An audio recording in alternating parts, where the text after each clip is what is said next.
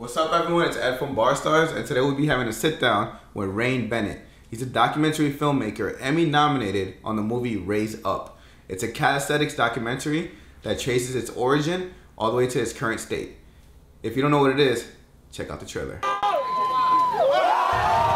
These guys are doing something that I never saw done before. People knew who I was once I got off the plane. Some of them were like rock stars within calisthenics. Watching this thing grow is just crazy.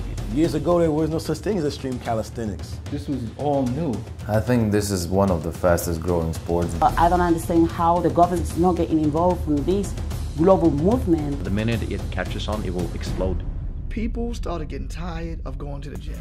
All you need is gravity and the ground. It was a culture that was here before. The history is going back centuries. It's rhythmic, it's strength, it's endurance. Coordination, balance, everything. It's being in tune with yourself. There's a character that's associated with this. It's a spirit of friendship, happiness, and support. You become family, you become friends, you become brothers. It means much more. Bring your water, bring your gloves, and bring your heart, you know? Calisthenics transcends status. It's never like exclusive. It encompasses the entire family. It's more like a social movement because it's more for the kids. What we're doing is just use this sport as a tool. This is saving lives, saving communities, and bringing families together. It's bettering the hood from what I see. It started from community building to personal training to sports events. Lo and behold, it became like a phenomenon. People are really referring to this as a whole worldwide community. It's a competition, but it's a competition within a community. This will be the year that sets the rules and makes the standard of how street workout competitions will be in the future. I'd love to see it evolved as a proper sport, but then I'd also be worried. This explosion is really good, but I feel a bit threatened. I think it's spreading and commercializing in a really big way. It's up to the people that really want to take care of the culture to really keep it. There was only could be one love, one respect, and one bar. I just want to see it become a way of life. I hope it never gets destroyed and something that keeps going forever and ever. I can't wait to see what the future holds. This sport will live. To me, it's an attitude towards life. The bar changed me. It's still shocking for people to come up and tell me I helped change their life. If I was to leave this earth and nothing changes, I haven't done my job. And when I say this sport saved my life, I mean it saved my life. I wouldn't be where I am today if it wasn't for this sport right here. Learn how to push your weight up. It's gonna save your life. So everyone, we're here with Rain Bennett, the documentary filmmaker of Raise Up, and we're gonna go deeper into the film. So Rain, so like introduce yourself, give a little backstory and how you got involved In the calisthenics world? and filmmaking in general. Okay. And then we can go into calisthenics. Yeah, well, I've always been an athlete, so I was always into working out in all kinds of different sports. I started filmmaking, I was always into movies and television as a kid, and so I went to a school for filmmaking. I started working on independent low-budget films. I graduated around 2005, and I actually started off acting. And so I would get roles in these movies that were just independent films, wouldn't pay any money. And then I started working like on the crew. They were like, yeah, you want to work 2 jobs for free? Sure. So I learned that way. And I just started working in the industry. Man, I started shooting like wedding videos and sports videos, anything that I could do. And then that slowly turned into documentaries. I started training under documentary filmmakers and doing some PSAs, which are public service announcements, and web stuff and some television shows and stuff like that. Now, through all this time, I was always working out, and I got into boxing. And that's kind of what led me here. I competed for a couple years. Wasn't something I wanted to do professionally, you know what I mean? It was just something I liked doing. Working out and, you know, learning a new thing, right? I always wanted to. Then I started teaching, and around that time, I'd say this was probably 2006 or 7 or 8, I, like most people, saw it on YouTube. What led me there was, and I don't want to go too far down this rabbit hole, but it was like learning about like the art of 52 blocks, and that kind of led me, because I was going down that rabbit hole searching, and that led me to Giant and the Bartenders. Real quick, 52 blocks is a urban self-defense system, you say? Yeah. Like an urban martial art. Yeah, and it's kind of mythical, and some people don't believe it really exists. Some people do. Some people said Tyson knew it a little bit. You know, it's very big on the forearms. and elbows and stuff, and it looks really, really cool. And I was like reading books on that, and the Giant knows it, and I saw some videos that he used to do, but it led to the bartender stuff. So I started seeing the workouts. The workouts blew my mind, as they did most everyone else's. But as I've said many times before, what I really liked was, similar to boxing, the shifting of body weight, like going from explosive to controlled and smooth flawlessly, you know what I mean? And just shifting your body weight around. It looked like a dance. It looked like the rhythm of boxing. I was just like, whoa, what is this? So I started training that and implementing that into my boot camp classes at that time, and just doing what I could do. That was, you're just doing pull-ups and like letting your hand leave the bar. You're like, oh shit, you know so what I mean? You're also a fitness instructor at the time. Yeah, I was teaching boot camps and boxing fitness, right? So not like really combat boxing. I did teach that later with a college in North Carolina. But yeah, just like punching bags and just using for fitness, and then like a boot camp. So I started doing like the freestyle push-ups with my classes, and just like Doc G doing the plank boogie and stuff like that, like basic moves, but putting rhythm on it and freestyle and having fun. And at this point, you had no communication with anyone from Calisthenics? No, just a fan watching on YouTube, like most of us, right? Yeah. And so from then, I was hired to do this was like the turning point. In 2009, 8 or 9, I was hired to do a public service announcement for Shaw University, which is an HBCU in Raleigh, North Carolina. And it was about substance abuse. And I didn't want to tell a bunch of 20-year-olds, like, just say no, like, to drinking. You know what I mean? Like, PSAs can be real cheesy and stuff. So I was like, I want to do something that's like what I feel like I go through. Like, I drink, but I don't like how I feel afterwards in the morning. I'm ambitious. I'm trying to get stuff done. I'm trying to stay in shape. Like, it doesn't help any of that. You know what I mean? Yeah. And so I was like, what message can I send? Just like, yo, just invest in something that's going to pay dividends back to you. You know what I mean? Spend your time and your money at a place that's going to give you something, make you feel better in the morning. And so I was like, you know what? Like, all the themes of the stuff the bartenders were saying is like what I want to implement. I was like, we've got a little budget here, like, let me try to reach out to them, see if they want to be involved, because number one, this would make a sick video, PSA, from my point of view, plus having them involved, it would be dope. And I reached out on MySpace and got in touch with now, who is, to bring it all full circle, co-producer on the film, Dr. G from the Bartenders, and a great friend of mine, and he hit me back on MySpace, and he got the vision immediately because I understood what the message they were trying to send was. And the guy who hired me, I pitched him the idea. I was like, these dudes are going to bring it. They're going to come from Harlem. It's going to be amazing. And he was like, I'm sold. You know, so they worked out their deal between them, and Giant and Chaos and Transformer and Doc and maybe somebody else drove down in a van from New York to North Carolina. And once I did the PSA, I was like, yeah, this is all right. There's something bigger here. And that was kind of the seed. And what year was it again? 2009. So at that point, you felt inspired to pursue. I felt inspired, and I remember we sat down and had lunch in the cafeteria, and Giant was like blown away. Beforehand, this was really cool. I'd gone up to visit my friend in Brooklyn, and I set up a meeting in like April or August. We were shooting in September to meet Giant. And I didn't think Giant was gonna come. It was to meet Doc, because he's the one I've been talking with. And they came, and we had lunch in Harlem, and I showed him the script that I wrote, and I wrote for what Giant to say, and he was like, he was like, this sounds just like me. You know, he's like blown away. He's like, who is this little white boy from North Carolina who like wrote it like it came out of his mouth? I'm like, yeah, I've been following you. Like, I listened to you, man. I get it. So they were all in. You know, he was not like, you know, some random person hitting you up on the internet. You're not sure their motivation or whatever. But Doc got it, you know, because we talked a lot more. So he understood that I understood. So afterwards, and it was a great time, and we had a huge crowd and made a really good project. I mean, a lot of people who follow me and also follow the game remember that. They really liked it. It was 90 seconds, and they were like, I want to see more. You know, I talked to Q about it a lot. He still loves it. But that's really well done. Thank you. I still love that project. And oh man, it features, like, on a side note, it features Rhapsody, who's on Rock Nation right now. Female rapper. She was the one playing basketball in 2009. Oh, wow. She was a friend of mine, and she's like killing it, on top of the game right now. She's on Kendrick's album. She's like, that's crazy. Yeah, it's nuts. I'm so happy. Small world. So afterwards, you know, we had a long day, and we sat down to eat in the cafeteria, and I remember we started talking. I was like, man, you guys got something going on here. You know, we need to do a bigger project, and started talking about the documentary, and they were all in. And then You know, I was in North Carolina. I actually, you know, coincidentally ended up moving to New York the next year, 2010, and we slowly started turning the wheels at that point, but nothing really, we didn't hit record yet. You know, we were just kind of talking about it and trying to make it happen. So in 2010, you eventually started the documentary.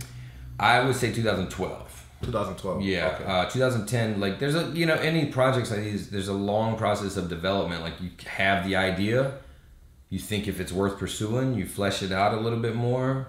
Maybe it dies there. Maybe you write a script. Maybe you get some interest. Maybe it dies there. Yeah. Maybe you get more interest. Maybe you get people committed. Maybe you get some money. Maybe it dies there. There's like a long process and a lot of chances for film projects to go away, and sometimes it comes back. You had so many directors have a project they wanted to do 15 years ago, and now that they're like 50, they're finally able to do it. You know, so that 2010 to beginning of 2012, about a year and a half, was just like talking about it. I was shooting some content with them. I was learning, because when I moved up to New York is when I learned about you guys, and learned about Barbarians, and learned about Beast. And I mean, I knew about Beast from seeing them in the bartender stuff, but Wingate, like all the other teams, Highlanders. The whole culture and underground movement. Right, that's when I realized, because all I really knew previously was the bartenders. Then I realized it was a whole New York community, and I'm like, okay, there's like 20 teams in New York, like, this is really something, you know. I saw the social movement, but then I saw that it was big, and I wasn't the only one. There was a couple other people trying to do TV shows around that time. Like, they saw something rising from within the streets of New York. And I did too. I just had a little bit more commitment and longer game, I would say, you know. And maybe, I don't know, maybe a better vision, you know what I mean? Mine was closer to the culture because I fell in love with the heart of it and not just the spectacle of it. Yeah. That's what catches your eye, but what really helped me was the beauty of the movement from the core, you know what I'm saying? The community aspect. Right, and how it changed lives. Like, that's what touched me. Of course it looks cool when you're doing Superman push-ups and like muscle ups and just putting style to it. Yeah. But it was more to me, which is why I'm still here. So you were filming. So what's the duration of your filming from 2011 to 2012 is when I first recorded. That's when we first met, you know, at Tompkins Square Park, and we shot some there. And I got your first interviews and Giants and a few, you know, the first people that were like on board. It took a lot to get people interested, because again, you're kind of breaking the ice with people you don't know, and they're like, who is this person? This is my life. You know, I'm not just gonna let anybody come in here and like tell my story. What's be represented correctly? Right. What's my motivation? So I had a lot of, you know, not difficult conversations, but just things like that to work through. Like, hey guys, you know, so and so, I'm trying to do this film in the bar community, blah blah blah, and they're like, some people want to be involved. Some people would say, well, I'm not cool with this person. I'm like, it's not like a promo video. It's about everybody. You know. But 2012 is when I literally hit record for the first time on this film. And when did you end? Not that long ago. Let's see. 2014. Maybe some in 2015, like some last minute interviews or something like that. Yeah, like the intro of the movie I shot in 2015, things like that. But the mass, I spent two years to 2.5 filming it. One big year, which would be 2013. 2012 was the beginning. A few interviews here and there. I traveled to Riga and got that stuff, and that was like, okay, that's what showed me the worldwide aspect. And I don't mean to jump ahead too much, but 2012, 13, and 14. So between 2 and 3 years of filming. But I would say 13 was the meat of it, and 2012 and 14 was a little bit less. So it started in New York, your film, and then where did the film take you from there? Because first you came and you realized the bartenders because you had worked with them previously. Then once you got there, you realized there's more. Yeah. And then from there, you realized there was even more. Right. So, so the trip to Riga in 2012, and I'll set that up a little bit. I saw that World Championship, Street Workout Championship in 2011 that you were invited to, because we saw the pictures. You know, I knew you at that point and was following what you guys were doing. Before that, did you know it was an international thing? I didn't. I just saw like the pictures, you know what I mean, afterwards. And I saw, you know, I was following y'all, so I saw that, and I don't know who shared it, but I just saw the pictures. I clearly remember seeing Docell.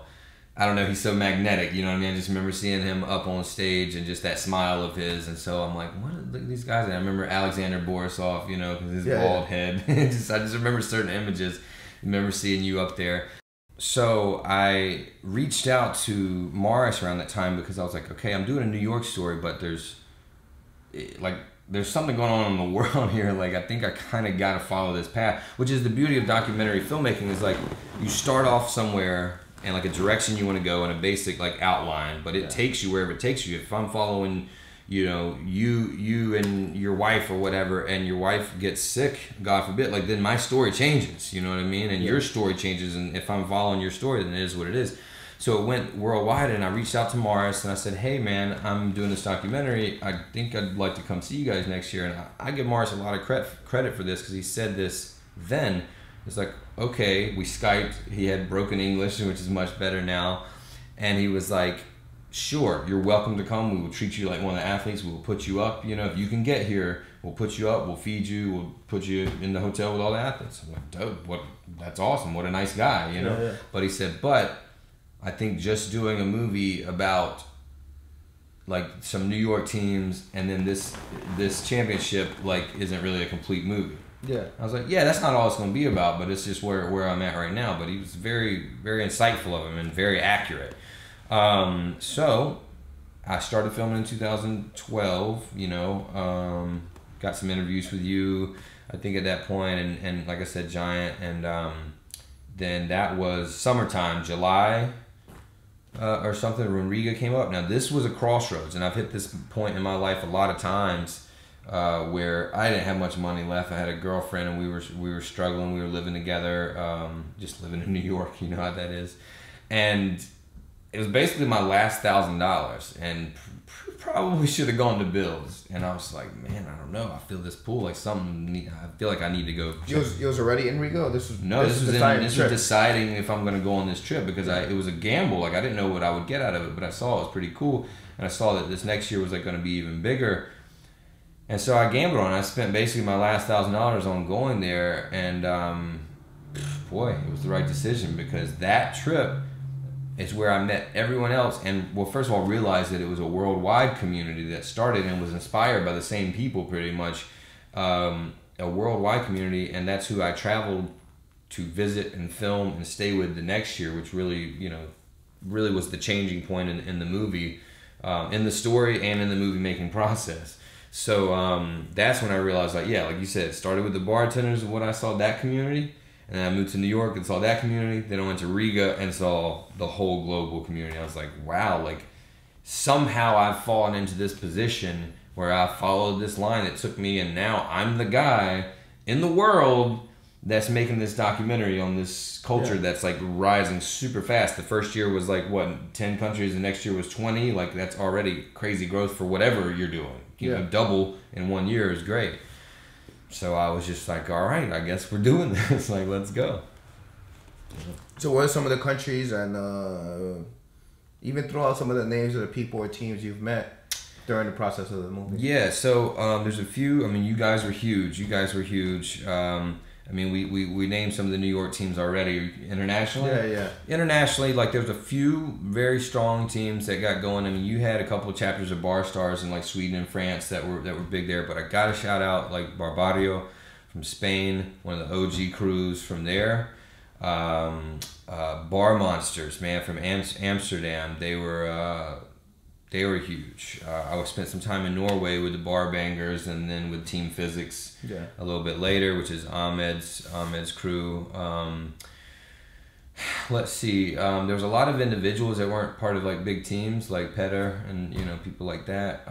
Then that's also the first time I met a lot of the Russians and Ukrainians, and just the post-Soviet countries.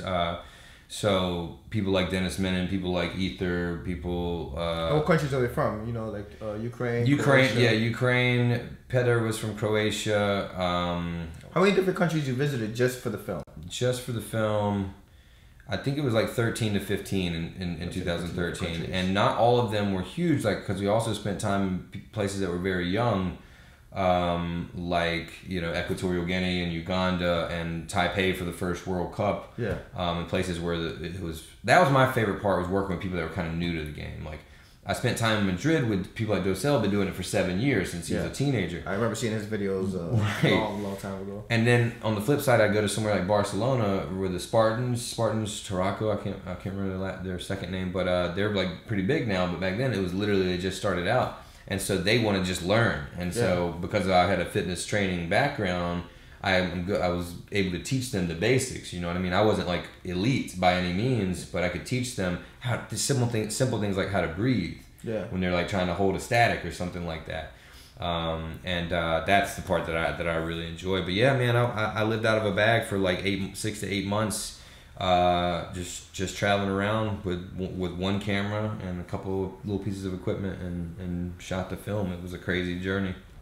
And what some of the things you've seen that was the same no matter what country you're in, and what things were different no matter what country you were in? You know, there was more that was the same.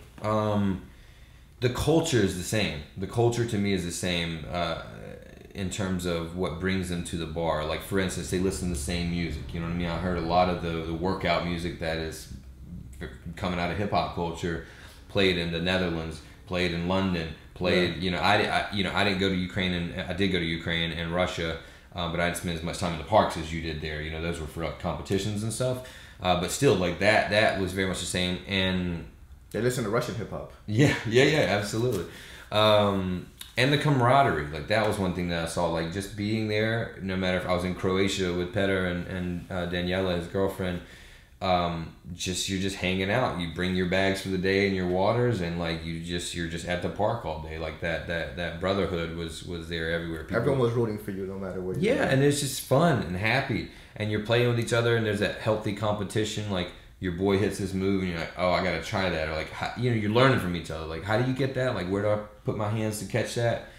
The park vibe is phenomenal, man. Barbario, like in Leganés and outside of Madrid. Man, music, you know what I mean? Bumping, dancing, jump rope, push-ups, pull-ups, you know, dips, high fives, smiles, you know what I mean? A little bit of food, like just fun, man. I love walking with a crew of people to the park. Yeah. You know what I'm saying? That moment is real cool for me because you're just walking through the streets. People are looking at you because they know something's up with you. You know, they see everybody's like buff and in shape, but they don't really know what it is, and you're just all having a good time. But I've never really thought about that until now. Like, I've been with you walking to Dykeman, you know what I mean? Like with the crew, like that. I love that walk up for some reason. I never really thought about that until right now. That's true. It's a good feeling. Like the hype is building up on the right. It's And like the anticipation. Yeah, absolutely. I agree. So there's gonna be some people missing in the film. I think when it comes to if you bring it more to let's say 2016 or 2017, and I see this in some of the comments and the teasers. So if you had to address like why certain people weren't in the film, what would you say? Yeah, that's a good question and hard to say. The filming process stopped around 2014. Like we get to about that point, and not even quite that point, but we just hit 2014 in the story. And so the game has progressed so much and changed so much in those 2 years, you know, or going on 3 years, that well, first of all, obviously we weren't filming at this point, so there's a whole new group of stories to tell and people to follow and stars to look up to. But back to that word I keep saying, it's a story, and there's a lot of people that were filmed that didn't end up having a huge role, and that's something that you talk to any director if they're making Hollywood big budget films with $300 million budgets or whatever. It's always a hard part as a director, you know. That's why you have director's cuts, right? They put back in the scenes that they had to cut out because you have to keep the story progressing forward. And so I had to cut out a lot of stuff that I really love. Friends of mine that just, it didn't help the story progress. You saw earlier versions of this movie that was close to 2 hours. Yeah. And it gets really boring. And here's the thing. People like you, people like me, and people like your audience could probably watch a 9-hour film of calisthenics, right? Yeah, yeah. Like you just love it, just like you're watching 9 hours of YouTube videos of people doing it, right? But this story deserves to be told and heard by a wider audience because it's such an inspirational story, and so many people don't know about what we do, and that's what my goal is to get it out there to the mainstream, that they have to have it concise and understandable to watch it for 80 minutes knowing nothing beforehand and go away understanding what they just saw. The earlier versions, there was too many characters, too many countries, people got lost. Now we used graphics to help with that. So we'd show transitions going to another country, so people would see, oh, I'm in Spain now. Yeah. You know, we used a timeline little graphic showing like, oh, it's cool. 2005 now. We didn't have that in the beginning. It's like, where are we? Who is this person? You know, we always hit you with the person's title, you know, so you remember, you know, because I know these people because I've been rocking with them for 5 years. But you know, your regular audience might forget who's who. And then ultimately, like, just to put it simply, like it's hard to get everybody coordinated. There's people I wanted to get in the film that we just never could link up. It's just a logistics matter, you know. But ultimately, I'm very, very proud of the job that we did. I think the significant characters are represented, and even people that weren't physically in the film were referenced in the film if they had an impact. You know what I mean? So we tried our best to make it a really comprehensive documentary, but at the end of the day, 100%, it has to be a good story to follow first. It has to be entertaining first. You know, it's not a anthology. It's not an encyclopedia. You know what I'm saying? It's a movie. It's entertainment. You're supposed to go and have a fun time and enjoy it. Yeah, and then I think another aspect that has to do with it is people's lives change. So someone who's like super hardcore in calisthenics in the movie, eventually maybe has kids or got a new job or had to change location, or you know, any number of things could happen in your life where you may still do calisthenics, but you're not as prominent or as involved as you were before. And with an extreme sport as like freestyle calisthenics, I feel like that happens even on a yearly basis. You'll see someone that just comes up from you, or someone who is older just kind of take a step back. Yeah, and another thing I'll say, and this applies to a lot of things, like I tried my best to be as objective and balanced and accurate as possible. But with a movie, our mantra with this was to be historically entertaining. It's got to be entertaining first, you know. As a fan, it's really important for me to be authentic because I care about the culture. I'm not just somebody from the outside. I'm a part of it. So I wanted to be as accurate as I could be. But truth is many times subjective. Like, your truth is different than my truth. You know, there's two sides of the story. You know what I mean? So I tried to anything that was like conflict based or controversial, or you might have a different opinion than I did. I think we did a great job, and I'm not just saying that on my own. People have told me that. People in the community have said, I think you did a great job of presenting Ed's side and Rain's side. You know what I mean? And let the audience decide. It's not on me to tell you what the truth is. I'm gonna present the facts, or what I know is the facts, and what the evidence that I have. Yeah, I think you did a good job. The evidence that I have, and let you decide as the audience. You know, that's all I can do. That's all any filmmaker can do, is provide the evidence that they found, which is not even always truth. You know, it's like, I found this, I found that. What do you guys think? Yeah. No, I think for sure, like, I remember at one point it was discussing the origin of calisthenics. And some people said not New York, some people said New York. And you even traveled to ancient Greece, because that's also something that's always thrown out there. It's like, you know, calisthenics started in Greece. And could you touch on that a bit? I'd love to. I'd love to. Yeah. So, the origins of calisthenics. Let's do ancient and let's do modern, okay? Where do you want to start? I think to take it from the very beginning. Like if someone said, where did calisthenics start? Okay, great. Because I think there's... I got it. Ancient. I went to ancient Greece because that is the first recorded, documented act of calisthenics, you know, which was the Battle of Thermopylae. We all know about 480 BC. You know, the classic Spartans battle. You know what I mean? The Spartans were doing this. The Persians thought they, what's his name? King, I forget. Xerxes. And his crew saw them over the hill practicing calisthenics and thought they were dancing. They were doing flexibility exercises and stuff like that and thought they were dancing. It's like, what are these fools doing? Well, as we all know, the Spartans were pretty badass. So that was the first documented thing. That doesn't, in my opinion, does not mean it was the first time we've seen it. It means it was the first documented. Now that, here we go. Now we're talking about, I'm documenting stuff. So history is made by those who write it down and record it, right?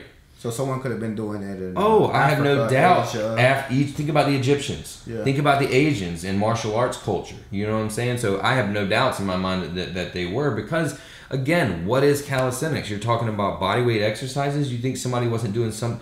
Is dance not, in a way? I mean, it's body movement. You know what I'm saying? So it's a very subjective term, I think, too. A very flexible, malleable term. So, yeah, but I have no doubt that there weren't tribes in Africa and Asia that did some sort of training for their bodies. You know what I mean? So, that's definitely debatable. But what we can't debate is, well, no one's found the evidence yet, but there's documented written evidence about the Greeks doing it. But this is going to be the first time that the Greeks may have borrowed something from another culture. There are older cultures. So, let's fast forward to where we are now. Similar circumstance. We're doing different things now too. You know, there are different styles, there are different aspects and elements of calisthenics. So, here's what I generally say. Because in general, the West Coast crew is a little more acrobatic in their gymnastics.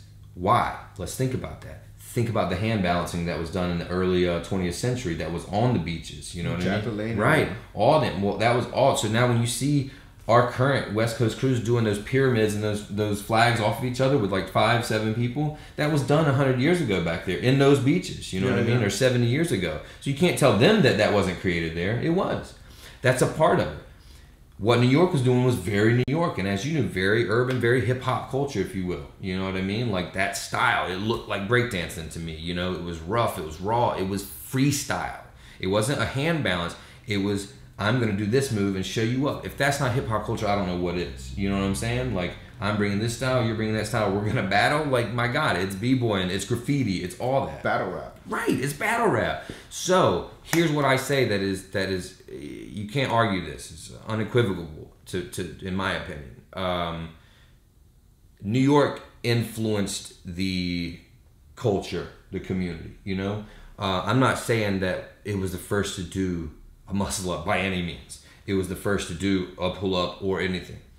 But New York had a style that is still emulated all over the world to this day, and so did other places. But if it weren't for New York, I think I can safely say we wouldn't be where we are today. Because New York got organized. New York had teams, New York had shirts, New York made it a community thing. No one else, they were just friends doing stuff, you know what I mean? Like, I think you can't argue that New York made the culture what it is now. You know what I mean? Just like you can't with rap. you know what I mean? I think it's a little easier to define hip-hop coming from New York than it is calisthenics, but I think my opinion, I think the problem was the keeping of the name calisthenics. Right. So, like, you know, like breakdancing is still dancing. Yes. And if someone says they invented breakdancing, doesn't mean they invented dancing. Correct. Same thing with rap. Rap is still music. You're 100% right. So you say you invented rap, you don't necessarily mean you invented music. But because New York calisthenics kept the same calisthenics, even though you know it was different. You know, you don't see ancient Greeks doing back clasps behind their back. No. Or people in Santa Monica Beach doing like clasps behind their back and stuff like that. It was more gymnastics. Right. Or for the Greeks, it was more the basic exercises just to get strong and in shape. And because New York kept the name calisthenics instead of switching it to a different word, and there's always this confusion about where calisthenics started, and you get this argument, and no one in New York thinks they invented a pull-up, push-up, dip, muscle-up, front lever, back lever. No one has that idea. You and I have traveled the world, and everyone we've seen was inspired by what was going on in New York. Because New York is a trendsetter for fashion, for music, for film, for, you know what I mean? Yeah. Like, for everything. I mean, people look up to it, you know what I mean? And you can't knock the style from it. I think that it definitely, what we know as today originated from New York out of hip-hop culture. Yeah. I'm not saying that they wouldn't have it, but New York, there's nobody I know that wasn't influenced by it. You know, we traveled all over the world. You got somebody all the way on the other side of the world, you know, thankful for YouTube and Facebook, you know, opening it up. But I mean, that's what it was. They even took it out of hip-hop culture, like Zumba. Zumba's dancing. Yeah. You know, like no one says the person who invented Zumba is not saying they invented dancing. No. They invented this very specific style of dancing. Right. Absolutely. So yeah, there was muscle ups done before, but it was the style. It was the style coming out of New York. You can't argue that. I mean, and even people that may argue it now, if you trace back history a little bit, you've got them somewhere saying that they were inspired by New York. You know what I mean? They might not admit it now, but yeah. It's kind of ridiculous to argue that, to be honest. I mean, and you know, a lot of people hated on the bartenders for a long time, but that was the first people to put a thing to it, to put a team to it. You know, as Doc from Wingate said in the movie, is like there was a point in time where we all could have been bartenders. Yeah. but things happen the way they happen, and you have different teams. You know what I mean? So that was the making it into a thing, to a culture. You can't argue that it was New York. Like the culture that it is now. Obviously, fitness culture and bodyweight fitness culture has existed because we didn't have weights and weightlifting and bodybuilding until not that long ago in modern history. You know what I mean? Like you're talking about, you know, in the 20th century, the mid 20th century. You know, it was like when that got popular. And bodybuilding didn't get super popular until pumping iron in the 70s. So, you know what I mean? Like, what do you think we were doing in the 30s and 40s? You know, I got a picture of my dad in the movie doing a flag in, I don't know, he was born in 39. It was probably late 50s. In the late 50s. So, doing a human flag. Doing a human flag. He was the only one in his school that could do it. He was about 19. Yeah. So I threw that into, shout out to Bob Bennett, threw that into the movie somehow. I probably didn't even need to be in it. I was like, I'm doing that. It's my movie. But yeah. So I remember, it's funny, he's passed away now, but I remember before he left, I was getting into fitness, and he gave me that picture and wrote it on the back of it. It's like, when you can do this, you'll be a real Bennett man. And it's like, I haven't done it yet, but I definitely want to get a picture of me and a flag and like put it under him, cool. Doing it. Yeah, it's something very special to me. But yeah, but that shows like he's from a poor place in North Carolina, grew up dirt poor. That's how he stayed in shape, you know what I mean? He was an athlete, he didn't lift weights, you know what I mean? So bodyweight exercise has been around since the dawn of time. But not like this. This is something very simple. Like you said, breakdance, and dance has been around forever, you know? Yeah, as a kid, I didn't know. We didn't have computers or anything. We did pull-ups on a leg pole. Yeah. I seen one day someone go side to side. I guess I'll go side to side. Legs up and stuff. Then YouTube came and you see like the muscle ups and clap behind your back and all that crazy stuff. And it took it to another level. But it was definitely something that was going on for a long time. So we've been talking for a while.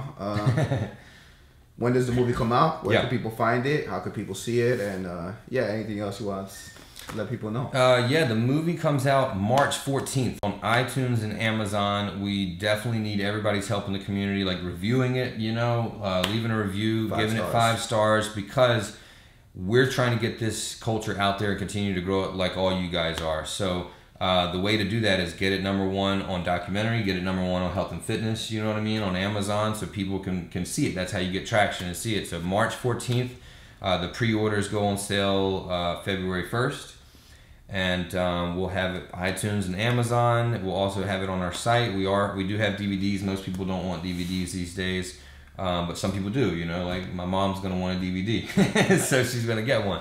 I mean, it's been a long journey. I'm excited about it, but really excited to get it out to people. We toured it around the country in 2016 and had an amazing response from the younger, like the 20-year-olds on the West Coast, the 40-year-olds on the East Coast that are the legends of the game, random 60-year-old women who don't care about calisthenics, children, like everybody has loved it. The soundtrack is banging. I love it. The soundtrack is going to be we're making a bundle. This is something that I haven't told anybody yet, so exclusive for the barstarzz viewers.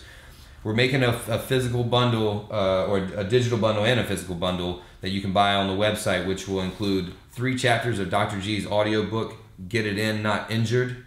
We're going to have a world bar map so that you can track where you train, have it out on your wall. And if you've been to LA or you've been to New York or you've been to Moscow, we're going to have the soundtrack and the movie, and I think maybe one more thing as a bundle that we're going to sell too.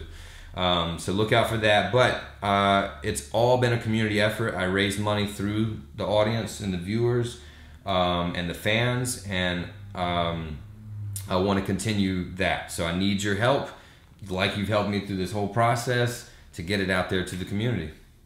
Perfect. I look forward to sharing it with you guys. Definitely check the link in the bio. I'll be updating that with the info. Thank you for watching. Thanks, guys.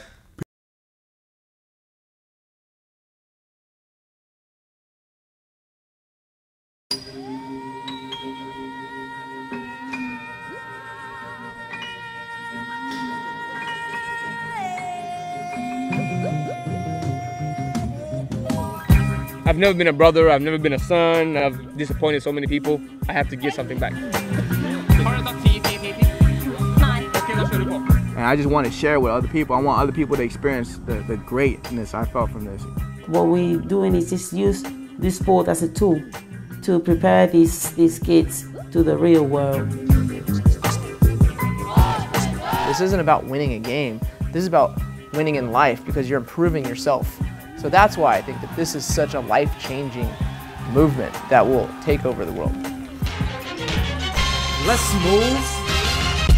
Jack LaLanne said, what you're doing has never been done in fitness history. On this journey, spitting fire that'll earn. Years ago, there was no such thing as extreme calisthenics. You can go to a park, you can find a pull-up bar. You can go on a corner and find a light post. In this time, in the workout area, it was needed. I mean, obviously, it didn't start in New York. There's no question that this started in New York City. I crush anybody. 1, 2, stand still now. What we gonna do? Look at these guys as superheroes, and they want to be like them. Just move, just move, just move, just move, just move. We ready to go down to Harlem and get this shit popping. Over here in the U.S. is chaos. More than just your head and your chair. Y'all keep that game. Move earth, move people, move sand, move water, move plans, write it out there. No one really can tell who started, Russia, USA, or someone. Now when I see different competitions happening in the United States, I see the Russian moves there. Could not withstand when it's hot like I am. No, this ain't your game, people. This is our game, created right here in the Renaissance of Harlem. Them dudes can't mess with us. Nah, I'm the one with enough bars for 8 folders. The only one who could black out. Dudes ain't that nice. They got this from me. They stealing our stuff. This ain't our stuff to steal. Y'all bugging. It was becoming less sport and more showman. Is it going to be the kind of side where TV is going to blow it up and it's going to become a kind of circus? One and the same, keep that it go. 1, 2, 1, 2, stand still now. What we gonna do? Everybody just move, just move, just move, just move, just move, just move, just move, just move, just move.